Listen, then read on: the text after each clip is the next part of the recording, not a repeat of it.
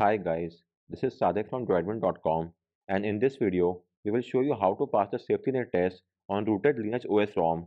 As of now, I am running the latest LineageOS 20 ROM, which is based on Android 13 on my OnePlus 7T. However, this video is applicable across all the LineageOS ROM, running any Android version, and across all the Android phones. So with that in mind, you might be asking that why do you need to pass this test? Well, if you have a rooted phone, then the SafetyNet will fail and you will not be able to use any banking apps, any payment apps, or games like Pokemon Go. Apart from that, you might also not be able to stream content from Netflix, Hulu Plus, and the likes. So, in order to rectify all this issue, you will have to pass the safety net test. And in this video, we'll show you how to do just that. So, let me first show you my phone is rooted via Magisk, as you could see. And if I run a safety net test, you could download the app known as Yasnac from Play Store and then tap on Run Safety Net Attestation. So as of now, my both the tests are failing. There is a basic integrity and CTS profile match. So both these tests are currently failing. So our ultimate objective will be to pass both these tests so that we'll be able to use the banking and payments app of our choice. So without any further delay, let's get started. First off, you will have to hide the Magisk app from your device. For that, launch the Magisk app, tap on the settings icon at the top right, then select hide the Magisk app option. After that, enable the toggle next to allow from the source, then hit back once, and then give the app a new name. You could name it anything you want, just something which is not similar to Magisk. In our case, I'm renaming it to Droidwin. You could rename it to anything you want and tap on OK. It will now hide the Magisk app, and the process would take only a few seconds. So let's wait for the time frame. So as of now, the app has been hidden, and it will now also ask you to add a shortcut to the original Magisk app. If you want, you could tap on OK for the ease of convenience. So you could add to the home screen as well if you want. So as of now, our app has been hidden, and the new name is the Droidwin. So we will now be using the Magisk app via the Droidwin app. So the app will not be able to identify if there is any Magisk app installed on our phone or not. So this was the first step. Once you have done this, let's now move over to our next step. So you will now have to enable the systemless host module. So go to the settings menu, then tap on systemless host, and it will add the host module to the module section. Let's verify the same. As you could see in the module section, the systemless host has been added. If that's well and good, let's now move over to our next step. So for that, you will have to enable Zygisk. So from the Magisk homepage, tap on the settings icon, then enable the toggle next to Zygisk. You will now have to reboot your phone. This is compulsory. So let's do that right away. So guys, our phone is now restarted. So let me now show you the status of Zygisk. As you could see, it's showing yes next to Zygisk. This signifies that the Zygisk has been enabled. So your next course of action is to enforce the deny list and then configure it.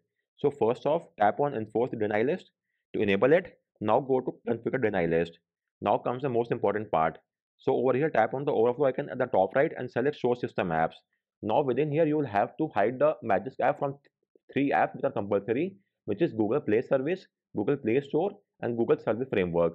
Apart from that, if your phone has a Google Play Protect service as well, then you will have to hide the root from that app as well.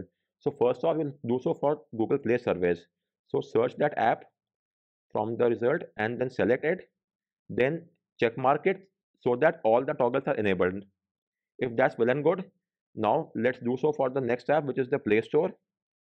So search Play Store and make sure to check mark it so that all its subsequent processes get enabled as well. Once that is done, next comes the turn for Google Service Framework.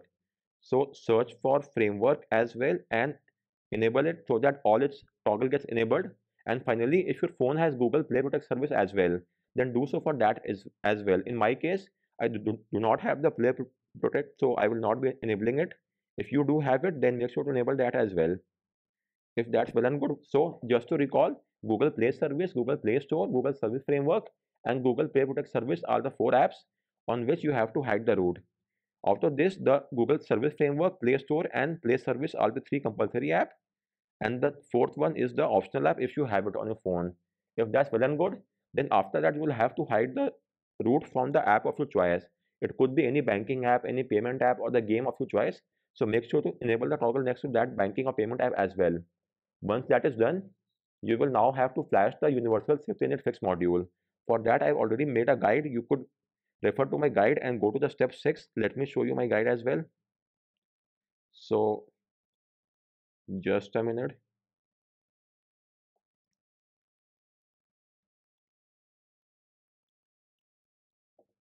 So you could refer to my guide and download the Universal Safety Net Fix module from there. It's in the step 6 of the guide. So rather step 5, go there and download this module. You could also verify the source code from GitHub. It's an open source module. So download it, and once you have downloaded it, go to the Magisk app, open it, then go to its module section, then tap on install from storage and select the SafetyNet Fix module. It will now be flashed, and once done you will have to restart your phone. It is again compulsory. So let's do so right away. Hi guys, so we have just flashed the SafetyNet Fix module. Let me show you. The module has now been flashed. So now your next course of action is to delete the data of those apps from which we have hidden root.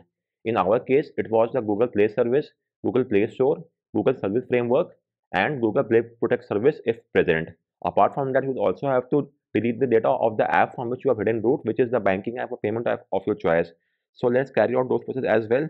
So go to settings, apps, and then let's delete the data of all those apps. First off is the Play Store, Google Play Service. Let's go to Play Service, go to storage and cache section, then tap on manage space and tap on clear all data, then tap OK.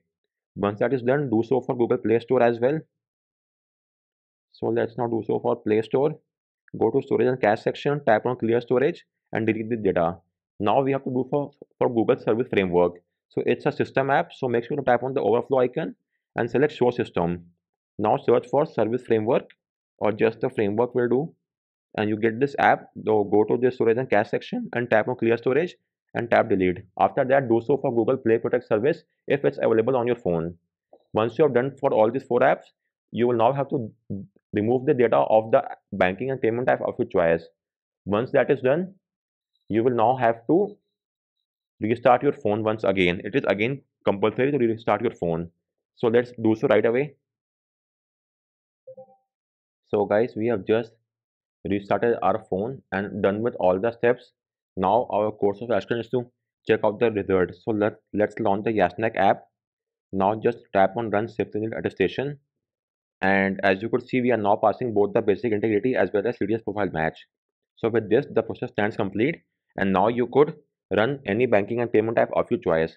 So just to recall what we all did in this guide. So first and foremost, we hit the Magisk app. For that, we went to the Magisk app settings and then hide the Magisk app from there. Once that was done, we then gave it a something else name. In our case, we named it Droid1, as you could see. So once that was done, we then enabled the systemless host. Just tap on systemless host and the module was added to the module section. As you could see, this is the host module added. Once that was done, we then enabled Zygisk via the settings menu. So just we tapped on Zygisk, enabled it, and then we restarted our phone. Upon the phone restarting, we then enabled the enforced deny list, and then we went to the configure deny list.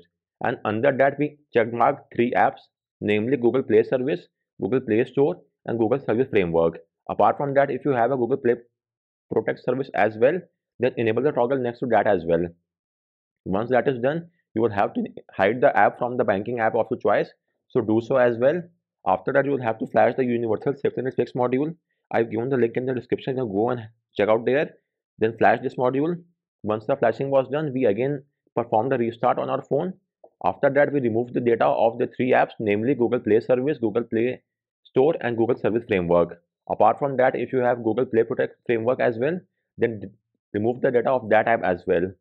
Once that is done, you will have to remove the data from the banking and payment app from which you have hidden root and then restart your device. This restart is compulsory.